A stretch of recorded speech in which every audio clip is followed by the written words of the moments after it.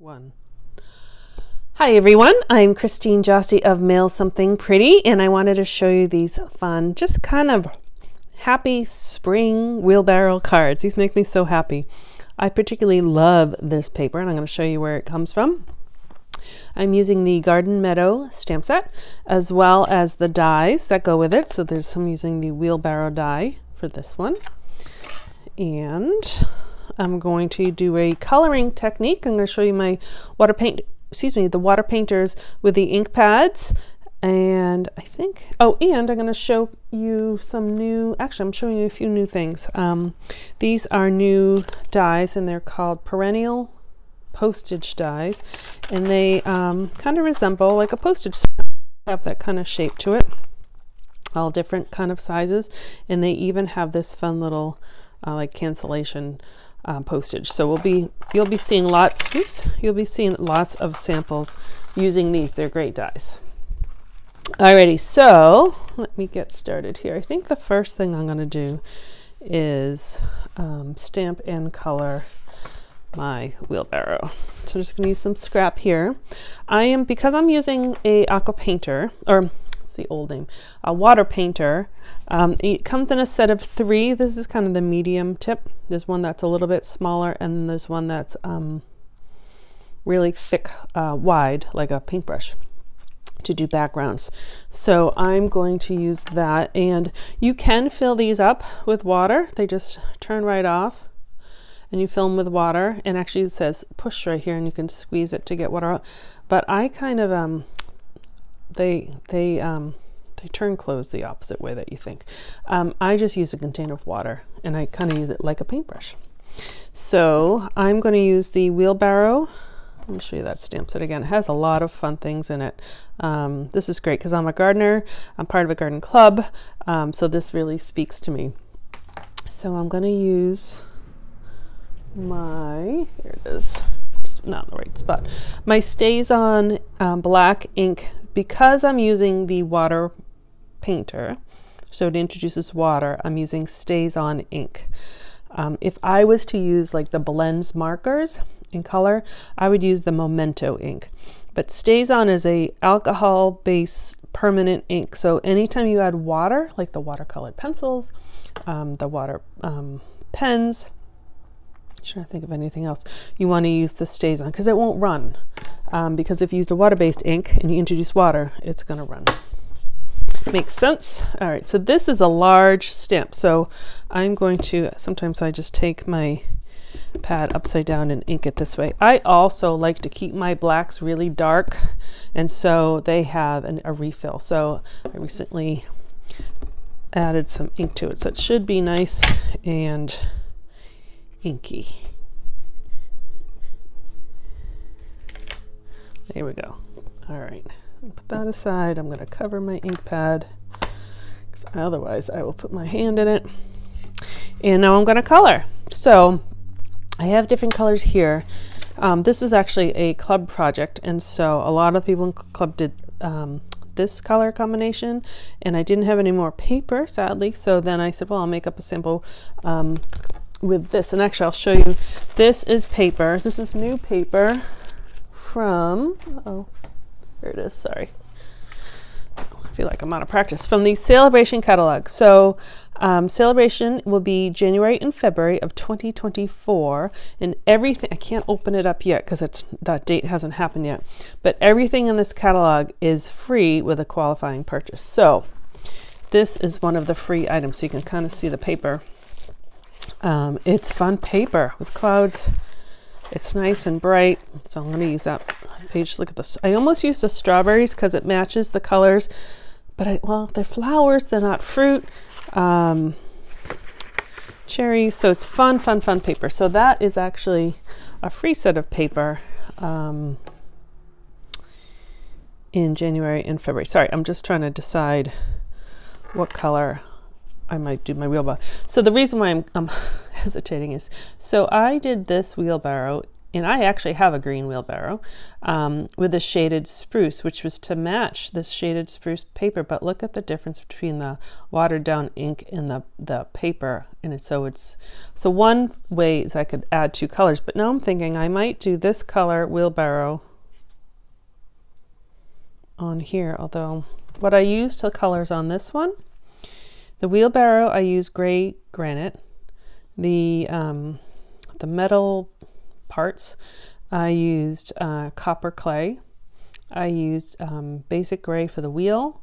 And then the flowers, I used crushed curry and poppy parade to match the papers in the paper. And then I used granny apple green. I think I will actually, because I'm using, okay, I figured it out what I'm going to do. I'm just going to do it and then we'll get along. Sorry. Okay, if I don't have it exactly scripted, then I don't know what to do. Okay, so I just have a paper towel. So I'm going to dip, oh, actually, before I do that, we will actually do the wheelbarrow first. Let's see what happens with that. And I actually have, just in case, I have extras cut out. So there are a couple ways to use your water painter with your ink pad. So you can just actually dip it straight directly in the ink. You can, if you had a re-inker of the same, you could squeeze some re-inker into the little reservoir tray here. Or what I do is I turn it upside down and then I give it a good kind of squeeze with pressure of my thumbs, because I'm trying to squeeze the ink to the tray.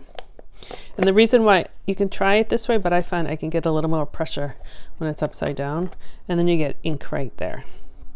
So that's what I'm going to do. And I'll show you another way of getting ink there too. So we're going to do this process with all the parts of our wheelbarrow. So I'm going to dip, kind of just like a paintbrush in water. I'm going to dip it in a little water, and I'm going to grab a little ink in here. And then I'm just going to paint, as they say. So I'm going to do the edges of the rim first. And you can do, depending on how much water you add in, you can make it darker or lighter. I love to paint, so I really like this technique, this coloring technique. And there's really nice tips on the brushes here.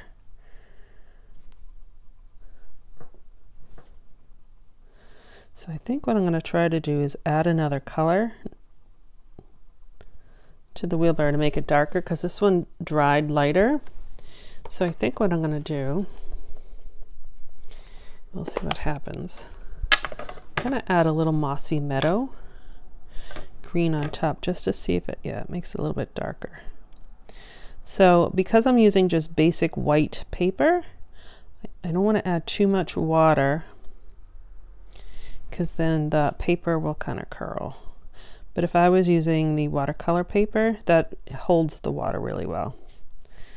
All right, so we'll see how this looks when it dries. All right. Close those. And then what I do is I just kind of, as a paintbrush, just put it in the water and then use my paper towel just to dry it. So we'll see how that looks. So now then my next step, I'm not going to do the leaves because those are touching. I'm going to give that a little bit of time to dry. So I think I will do the metal parts. So this one I'm using, see, sometimes it's hard. Actually, I'll show you another way to squeeze it. You can take a block and just press it in. Oh, this one you're not going to see, but there's ink on there. A little water. I should have done that with a color because you would have seen it better, but it just acts as another like palette. You could take your painter directly in the ink and that will be a little darker.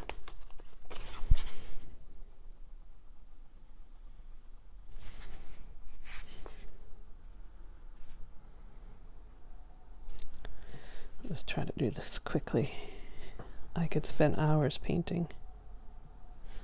And there is a little hand, you don't see it at first, but there is a little part of the handle right there.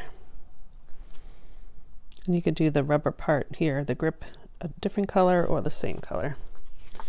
All right, so I don't have to wash this because my next color I'm going to do, oh, actually, is a darker gray, but I am going to do this part the same color.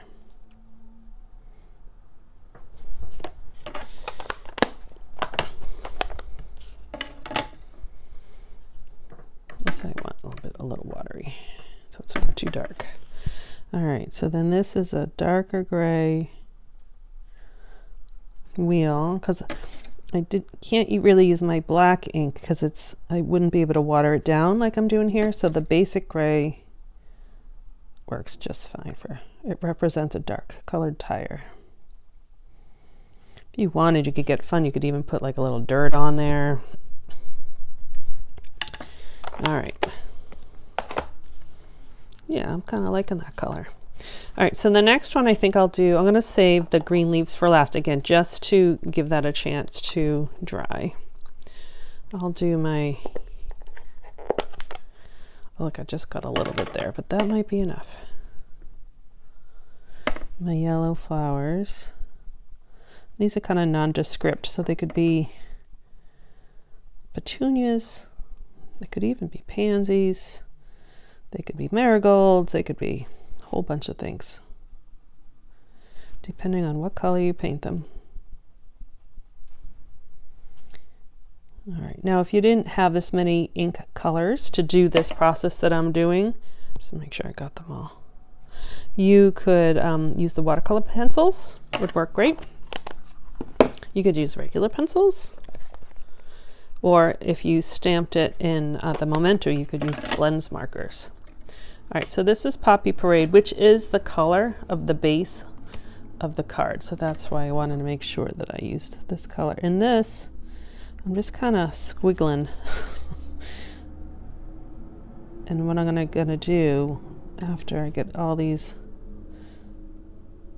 could be like lupins. They're kind of the shape of lilacs, but certainly not this color. And now I'm just going back with a little bit of the darker ink and just kind of dotting it just so it's not all flat. You have a little color variation in there.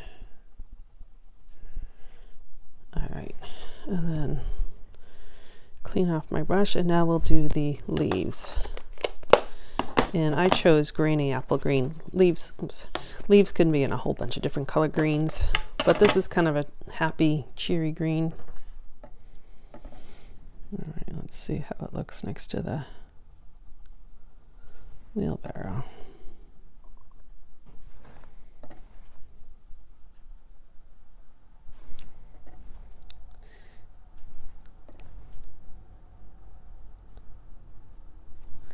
All right, and what I'll do, you'll see like there's some spaces in there. Once I do all the leaves, I'm gonna go back and just fill in some of those spaces, that white space, with just a little green, right? So it just kind of gets rid of some of that white.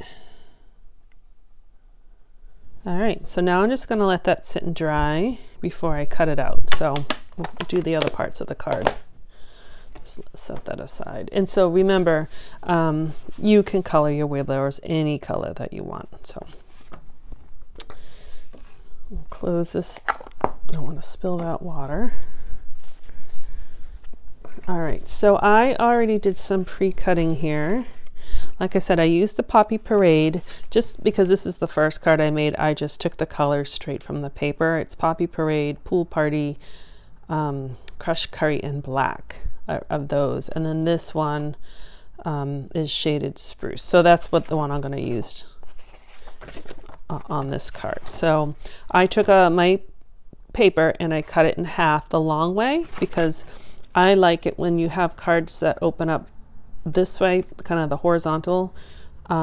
They just sit nicely on a tabletop. So I cut them that way rather than if they were cut, you know, the other way, they would kind of flop down a little bit. But it's a standard size, so you can cut yours whatever you like. And so this first layer is just standard, it's a 1/4 inch smaller. So it's 5 1/4 by 4. Actually, I'm just going to Yeah, I can put this down. I'm going to show you a technique, what I did with the vellum.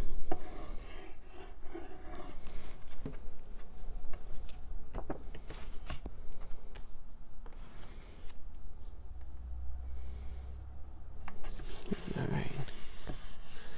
So when I was designing this card, I've said already, I loved this paper. Like if you were to design paper for me, it would be this paper. So I wanted you to see a lot of it. So when I was doing the Wheel Barrow, at first I was going to say, well, you could just put a whole layer of white here. And I wanted to use the, I forget what they're called, the postage dies. So to do that is I used the vellum. So it softens this a little bit, but you still get the whole picture of the pattern and all of the colors. So I already cut this with the vellum. So when you put that together, move that aside a little bit so you can see. So here's the vellum. So it's a good paper whenever you want. You need a little something, but you don't want to distract. Try vellum as your layer, because I think you'll be happy with that. And then I could have put the Wheel Barrow just straight on it, but it was a little patterned, so I toned it down. I just took from the black, and there's black in this paper too. I used a smaller of that same set, and I used the black, and it just kind of makes that pop up, but you can still see the whole image. All right, that's still a little wet, but we're gonna cut it. All right, so, or actually, you know what? Hold on, we can do the inside. Give it another second. I did the inside. I used another stamp set. I should have done that before. To me, this totally, well, it looks like lupins or lupines, depending on how you say it. All right. So actually, I didn't have to put all my stuff away. We'll do the green first, since I have it here on top. Let's do a little water in there. So I'm just going to do the leaves. And what I did is I actually just kind of highlighted the grass a little bit, just to give it a little something so it wasn't floating.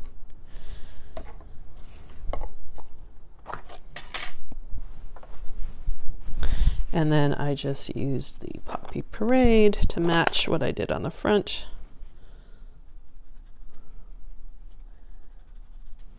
And try to put a couple of dots in there. All right, so we'll let that dry as well. And now we'll cut our Wheel Barrow. This is should have been a faster video, because it's really it's not all that complicated, but it takes a bit for it to dry. All right, I'm going to use my little mini machine.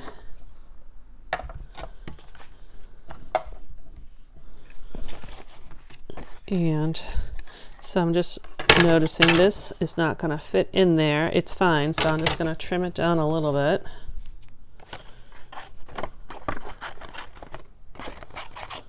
So now it will fit through. All right. So a little sandwich. And now I have to see here it is. Place that on there. This die is pretty easy to line up.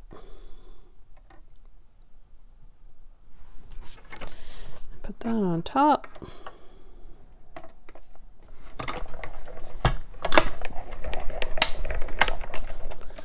And presto! There we go. We have our cute little Wheel Barrow. All right. So what I did, when I use vellum, I try not to use glue. So I use this glue for almost everything, but I try not to use it with vellum, because the glue has water in it, moisture, and it will make the vellum kind of curl a little bit. So what I did is I'm going to use dimensionals. So I'm going to flip that over. I'll just put them in the corners. One in the middle. And I'm going to center that up. Is that what I did? Oh, you know what? That's okay. I realize now what I did. Do I have another one to show you? I do. So that's one option. You said we're going to use dimensionals anyways, but what I meant to show you was I used tear and tape. You could use glue dots as well. So for this part, I used tear and tape, just nice and sticky, but not wet from glue. The backing comes off. And now I put this in the middle. Oh, I got a little water in my black. That's all right. That will be hidden. So now what I did, we'll do it on this one. Put that aside for my other card. I'm going to use dimensionals on my Wheel Barrow.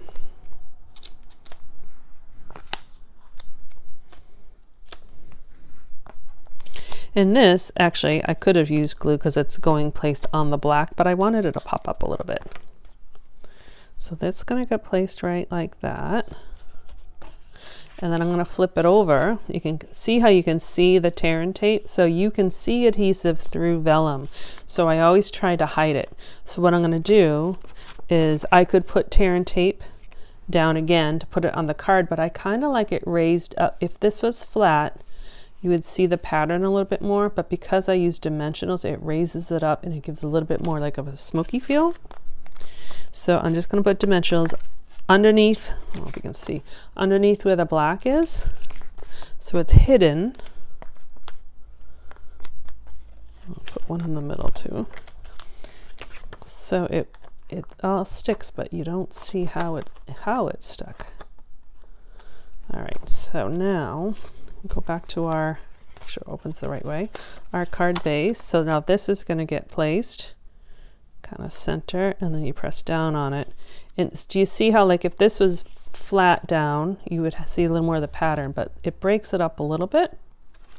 And on the inside, I will put my inner layer, and this is fine to use glue. My glue's almost empty because there's no vellum involved with that one. Oops. I always do that. I smooth it out and then I move it. But you get a few seconds there with the glue. All right.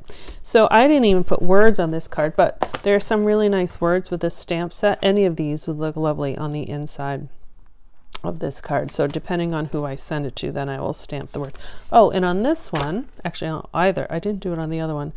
I have, these are actually part of the whole suite, the Garden Meadow suite, the dies, the stamp set. There's actually beautiful paper, but these dragonflies and birds kind of go with the suite.